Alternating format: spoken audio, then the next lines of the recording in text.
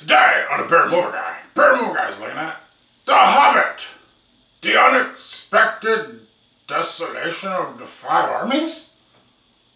Or something like that. Let's look what he has to say. Brought to you by the Bear Movie Guy. Hi, the Bear Movie Guy. Today we're looking at The Hobbit, all 3 movies. I just gave it the nice big weird title because it's covering all the movies. Because pretty much all these movies to me are one big story, or smaller story. And I wasn't reviewing films when they came out last year, so I'm doing it all in one shot. It's just the way it is. The Hobbit's about a guy named Bilbo Baggins. He lives a nice quiet life. He's a hobbit. Hobbits are nice quiet people that do farming and are really short and just want to be left alone. And a wizard comes to him named Gandalf, which you probably know because you've watched Lord of the Rings, and picks him for a journey to go with 13 dwarves to reclaim a treasure that is guarded by a dragon. That's all I'm really going to say, because like you've either seen the movies or you haven't. If you haven't seen the movies or read the book, you should probably do that. If you have, well, there's no point in me recapping it all for you. It's just what I said. So, I'm first going to start out what I thought was really good, okay? Number 1, the acting. Acting was terrific. Martin Freeman is great as Bilbo. He's just fantastic. It's the perfect person. Watson from Sherlock Holmes, who knew he would make great Bilbo, but he makes a terrific Bilbo. He totally plays the flustered Bilbo, and then the scared Bilbo, and then the courage Bilbo, and then the Bilbo that's just like, I got this. He totally plays them all great. And the guy who plays Thorin, who I can't remember his name, and I'm not going to look it up because I'm way too lazy, he did a really terrific job. You know what? Pretty much everyone did. There was no really bad acting. All the dwarves were good for what they were. All the orcs were good for what they were. All the dwarves, no, I said dwarves. All the elves, yeah, those two. The elves and the men and all that stuff. They were all good. The music's great as always.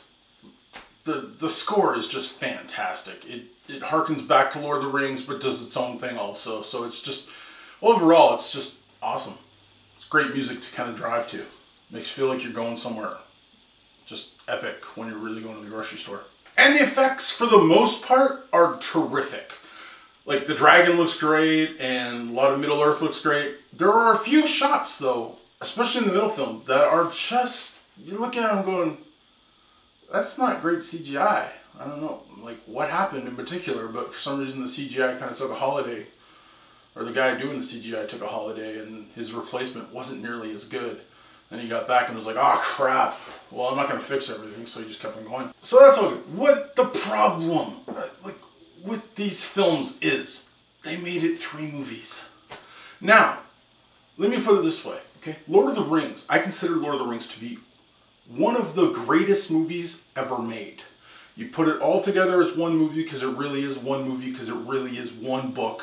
And it's one of the greatest films ever made, one of the best made films. Now, you could say, well, yeah, but that's way more epic than The Hobbit. The Lord of the Rings is a much bigger thing.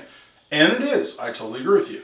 But the problem with The Hobbit is they made it 3 movies.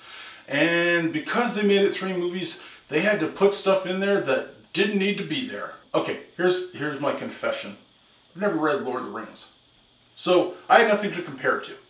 So when I watched Lord of the Rings, I didn't know if they were leaving stuff out, adding things in. And thus I was ignorant, thus ignorance is bliss. I enjoyed it more. I read The Hobbit in school when I was a kid. I've read it since then. I read it to my daughters leading up to going to see the first movie.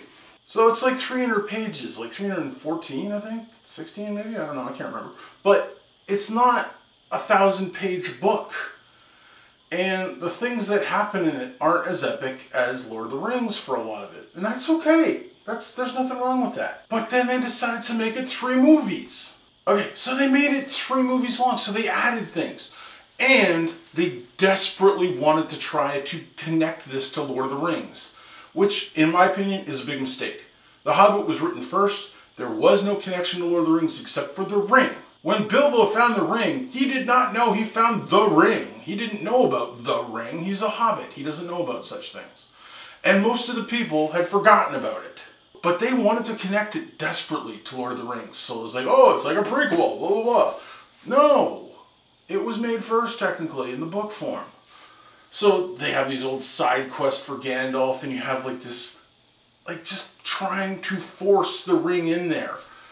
There's like another wizard that has poop in his hair. Like, I'm just, with rabbits. There's so much stuff that I'm just like, why is this here? And why is this here? And what? And then they add like a romance. Oh, we'll just throw a romance in there.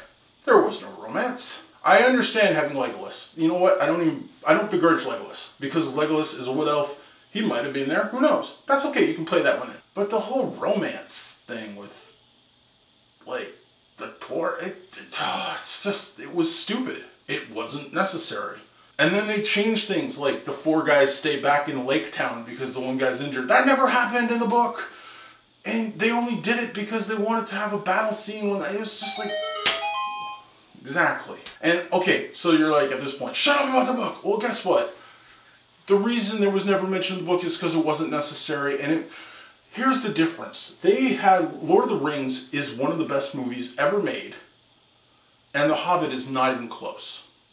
I give Lord of the Rings 5 beards across the board. They're great films. They're awesome films. They're incredible films. And for The Hobbit as a whole, each film got the same score for me. You want to know what that score is? Tough luck, I'll tell you in a minute.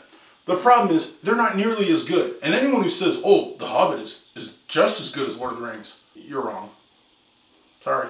They're not as good.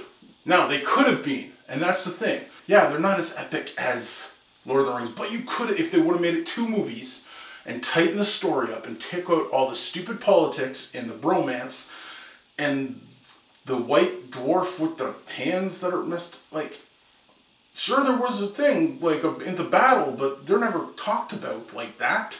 So many things added not necessary, and so many things that they could have put in that they didn't. I don't understand, and it's just 2 films.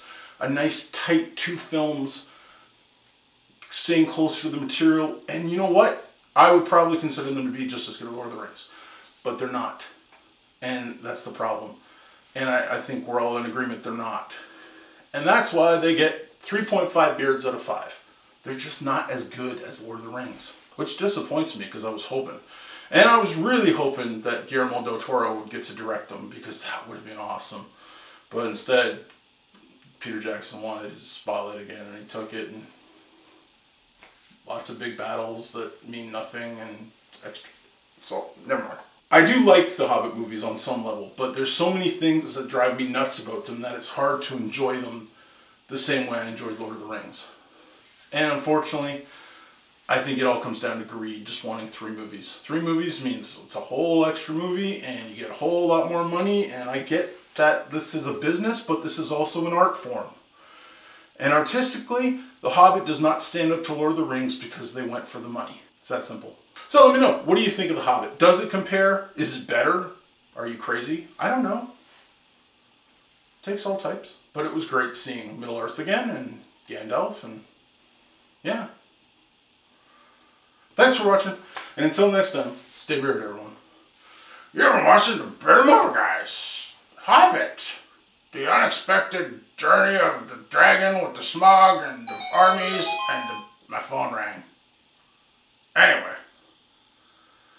There's unexpected stuff with journeys and hobbits and dragons and yeah. It was good. Could have been better. But it was good. Till next time, subscribe and tell your friends. And as always, you're told safely.